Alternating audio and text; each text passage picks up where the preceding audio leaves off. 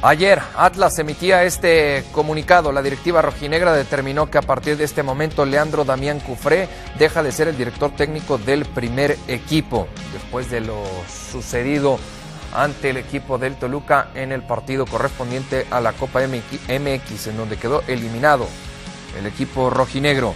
Este es el balance de Leandro Cufré: 12 victorias, 5 empates, 15 derrotas, 37 goles a favor, 44 goles en contra. Nada más en liga.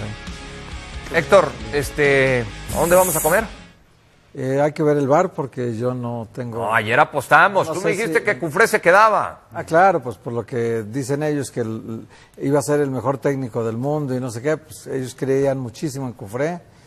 Le pagaron muy cara esa lealtad por haber sacado a Siboldi, porque lo dejaron mucho tiempo ahí.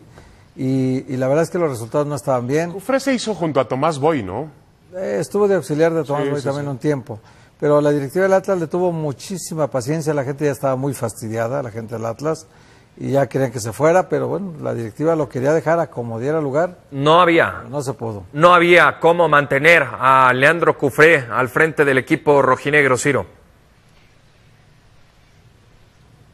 Sí, entiendo esa parte, sé que había muchas presiones para efectos de su continuidad, pero yo sigo sin entender estos movimientos de técnico en la fecha 3.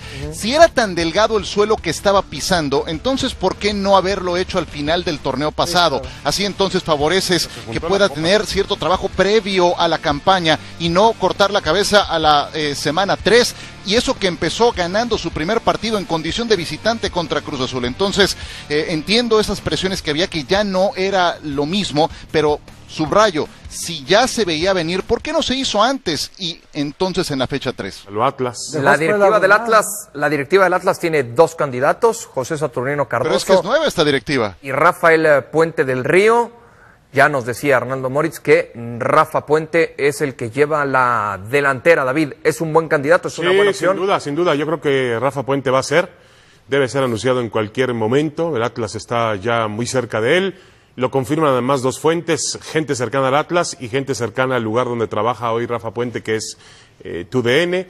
Creo que es un hombre joven, con mucha inteligencia, con mucha motivación, con entendimiento futbolístico. Ojalá Rafa Puente pueda hacer un buen trabajo en el conjunto rojinegro. Ojalá, porque sería darle la oportunidad, Héctor, a otro técnico joven mexicano. Ya son pocas las oportunidades para los técnicos mexicanos. El Atlas no es fácil, ¿eh?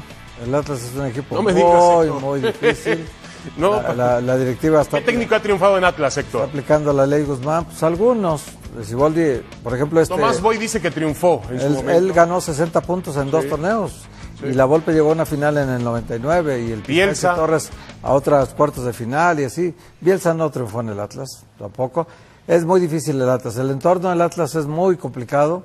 Esta directiva ya se portó como Guzmán, que sacó al profe Cruz en la fecha 2, cuando ya la gente desde antes no lo quería. Había esa derrota contra Chivas en liguilla, digamos que le puso la cruz al profe Cruz, y ahora en la fecha 3 corren a Cufré, hay que empezar otra vez desde cero. Malas decisiones. Y además desaprovechas el receso para hacer una planeación correcta de tu entrenador. Si no vas a tener la confianza a Cufré, pues entonces descomponlo en el invierno y trae un entrenador que empiece a trabajar desde antes con el equipo. Lo peor de 103 años de vida del Atlas han sido sus directivos. Toda la historia han sido malos directivos. Ciro, ¿te gusta la opción de Rafa Puente?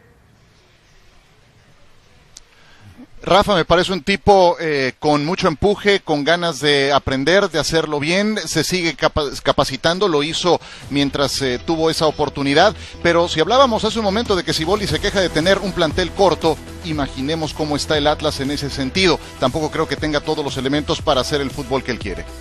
Bueno, estaremos esperando en los próximos minutos a que se haga oficial la llegada de Rafa Puente.